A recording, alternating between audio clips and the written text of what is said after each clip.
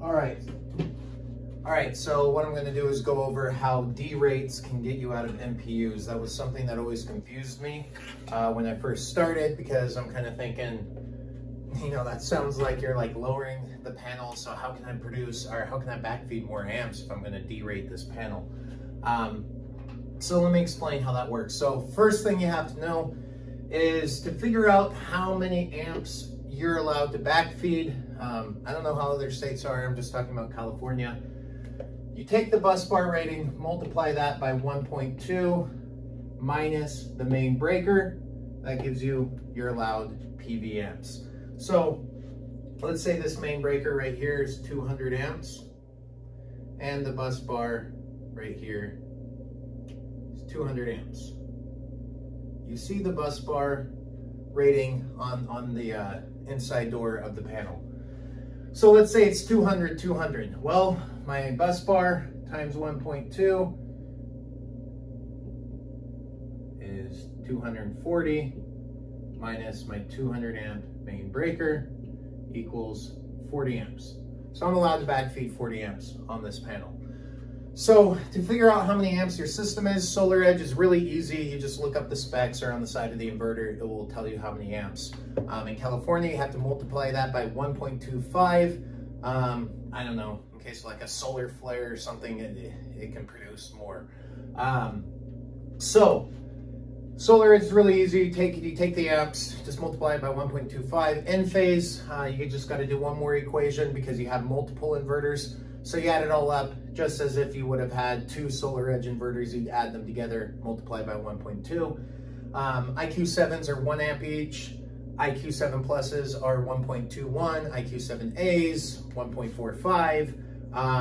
And the new IQ8s are basically the same. So let's say I have 35 panels. And just to make the math easy, let's say they're IQ7s. So I take that. That's 35 amps times 1.2, so that'd be another 7 amps on top of that. So my system would be 42 amps. I am now over what I'm allowed to backfeed. So you got a couple of options. You can do a main panel upgrade, but that's very expensive and takes the customer longer to get PT. It just adds time to everything. Nobody likes them. So what I can do is mess with this equation a little bit. So if I take that main breaker and I derate that down to a 175, well, now I'm 240 minus 175 equals 65 amps. Now I'm allowed to backfeed 65 amps. And why is that? So that's what always confused me. So let's say I have this 200 amp breaker. What that's doing is protecting this bus bar. So if I try to pull in more power than 200 amps to power my loads right there, this breaker is going to trip and it's not going to allow that power flow to protect the bus bar. So when you have solar, that solar breaker has to be the furthest away from the main breaker. But let's say you had, you know, your 42 amps, let's say you landed it on a 45 amp breaker. So it doesn't mean that it's going to be 45 amps, it's still 42, but there's no such thing as a 42 amp breaker. So let's say that's on a 45 amp breaker right there. Well, you could be potentially producing 42 amps into this bus bar. It's not protected by anything. It's protected by this breaker right here, but that's a 45 amp breaker. So it's going to let you heat up this bus bar with 42 amps. Well, what if at the same time, I'm pulling in 200 amps? Now I'm heating up this bus bar by more than the 1.2 that's kind of safe to do. I'm doing 242 amps. You know, what happens if that was a 60 amp system? You know, now I'm doing, you know, now you're doing 260. So you're heating up this bus bar more than it's rated for, and it could start a fire. So what you do is, now that you've derated that to a 175, it's only going to allow 175 amps. So I can't pull 200 through there. The most I can pull is 175 plus my 42 over here. That's going to put me below the safe rating. So let's say it's even bigger, 90 amps, something like that. Well, I can derate this down to a 150. That will give me 25 more amps. Now I have 90 amps to backfeed. Well, what happens if your system is a 95 amp? Well, you better hope that this bus bar is a 225, because now 225 times 1.2, you're looking at 270 amps right here. That's going to give you another 30 amps to backfeed on top of your 150 amp breaker. So now I can, instead of 95, I can do 125 amps of backfeeding. So what happens if you're over 125 amps and you have this 225, bus bar? You're only allowed to derate it, a 200, 225 down to 150. So they do make panels called solar ready panels where they're 225 and they come with a 125 amp breaker.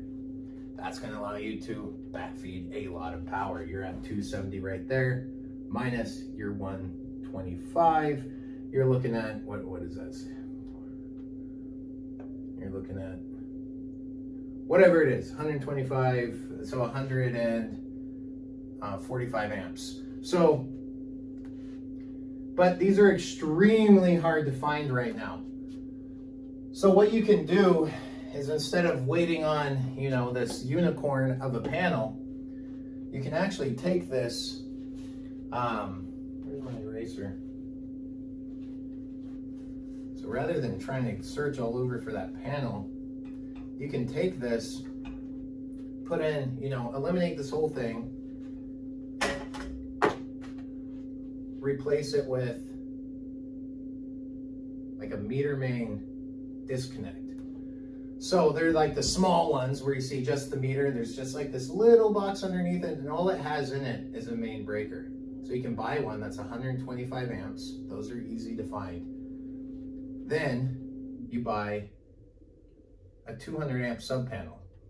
Those are easy to find. Now I can pull the loads that were in there over to here. I got my 200 amp bus bar, or 225 amp sub panel. I'm feeding it to the lugs of that sub panel with this 125 amp breaker. So now this is a 225 amp bus with a 125 amp breaker, giving me the ability to have huge backfeeding without having to search all over the world for this solar ready panel. They also make panels that have their own alternative energy bus bar, like 100 amps, but that's not going to help you in this situation if you're well over that 100 amps. So this is why derates allow you to backfeed a lot more power, and you're able to get out of a lot of MPUs. Next, I'm going to talk about,